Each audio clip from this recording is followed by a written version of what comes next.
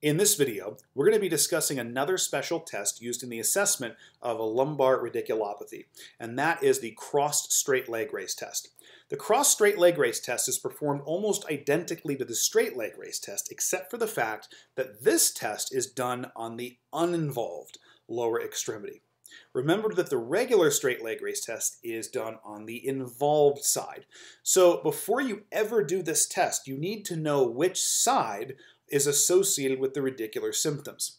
So for this example, let's suppose we have a patient with a suspected lumbar radiculopathy, and she reports that her radicular symptoms are going down her right lower extremity. And those radicular symptoms could be numbness, tingling, radicular burning, shooting pain. They could be weakness in some of the muscles, but they're on the right side. The straight leg raise test would be done on that side. That would be the involved side. The cross straight leg raise test is going to be done on the other side, the uninvolved side, which in this case is her left lower extremity. Okay, so she's going to be in supine here, and with both knees in the fully extended position, the PT will passively elevate the patient's uninvolved lower extremity up until the point where familiar pain and or radicular symptoms are reproduced. Okay, so I'm going to take her uninvolved lower extremity and essentially do a straight leg raise, monitoring for reproduction of symptoms.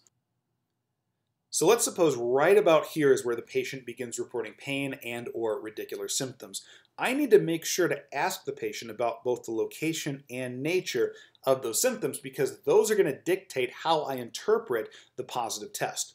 That being said, a positive cross straight leg raise test is going to be the reproduction of radicular symptoms on the involved lower extremity. That's the right side here.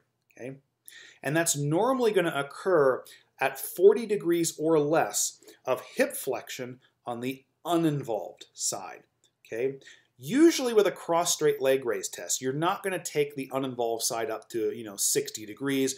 Normally it's going to reproduce symptoms at 40 degrees or less. Okay? Now, if the patient reports simple isolated low back pain with no radicular symptoms, that more implicates a simple disc protrusion, and it would be more of a central disc protrusion. Remember, a central disc protrusion is normally not going to compress a nerve root because the nerve roots are off to the side. You would have to have more of a posterolateral disc protrusion to compress the nerve roots. So if there's no radicular symptoms, it's probably a disc protrusion and it's more central.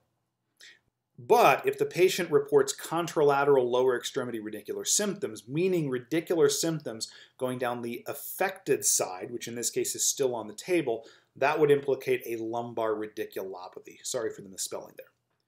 Now, the psychometrics of this test were evaluated by Van der Wint et al. In 2010, and the psychometrics are essentially the opposite those of the straight leg raise. Remember, straight leg raise had a very good sensitivity and very poor specificity.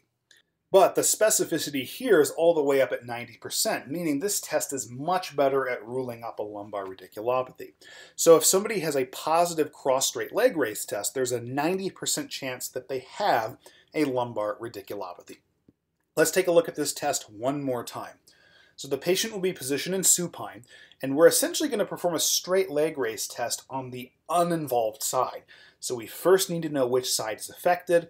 We're supposing here that the right side is affected, so we're going to be doing it on the left side, the uninvolved side.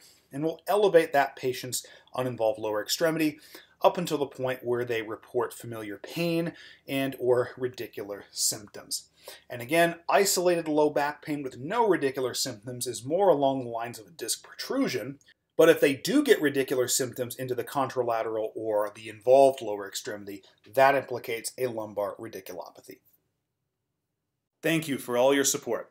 Be sure to check out my Instagram for cool science and not science stuff.